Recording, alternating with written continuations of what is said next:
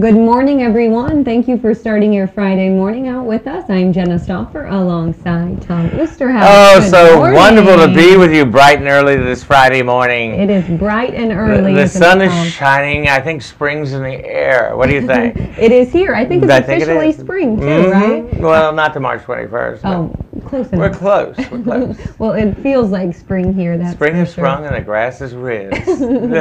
And you know what really made my Friday morning, Tom, was picking up your issue of Conch Color and seeing this stud on a motorcycle. You know, I'm probably the only publication in the world that has the Archbishop riding a Harley. But our Archbishop loves to ride his Harley, and he's so cool. You know, one of the things I love about Archbishop Wenski, well, you know, he oversees 1.5 million Catholics in South Florida, Broward, Dade, and Monroe County. I mean, that's a lot of people. Absolutely. But anyway, but he reaches out to diversity. He loves the Haitian community. He loves the Hispanic community. He speaks 7 languages. Really? And yeah. Wow, that's interesting. But, 7 languages. Yes. But you know, this is the second time he did a couple of years ago for me, ride his Harley down to Key West. And a couple of years ago, he felt like he was a little heavy. So he went on a diet. He lost 60 pounds. And voila, a new skinny Archbishop. How about that? He looks great. And so that is really his Harley.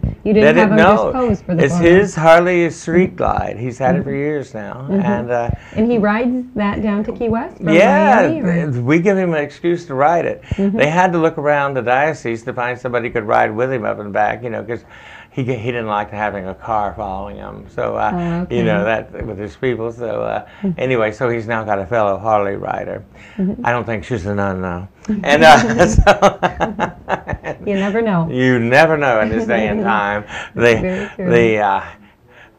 The flying nun. I don't know. And so you had a great spread on all of St. Mary's. Yeah, now we had a lot of activities. We had the Red Mass, which has all the judges and local attorneys each year. And it's the one time a year, actually, all the judges get together, because, you know, the judges go from one end of the Keys to the other. But they all come together for this Red Mass, so that's pretty cool. And then we had the Sacrament of Confirmation was administered by this bishop. And we got all the coverage here in Conch Color. Now, I was talking to the bishop, you know, the topic of the day was who's going to be the new pope.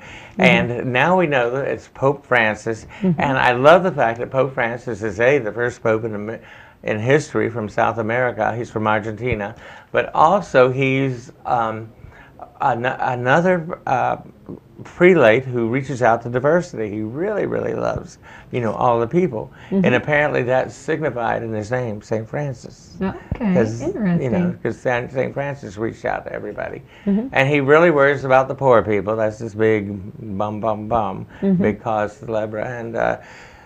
Anyway, so we're all hooked up with the Catholics right now, and but we've got our own fabulous Archbishop on his motorcycle, and he's skinny.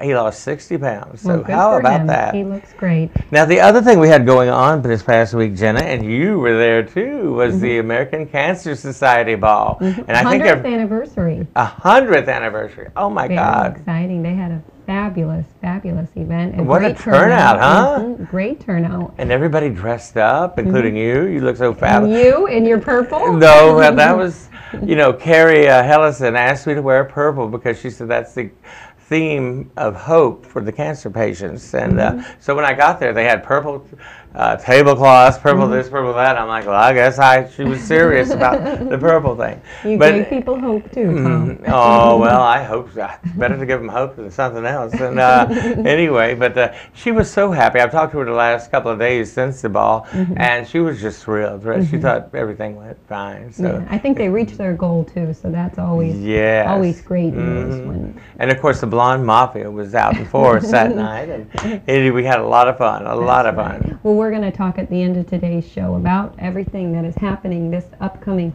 weekend and week. I know there's a lot going on, Tom. Oh, always. So start thinking now. We're going to take a quick break right now, but don't go away. There is much more to come this morning.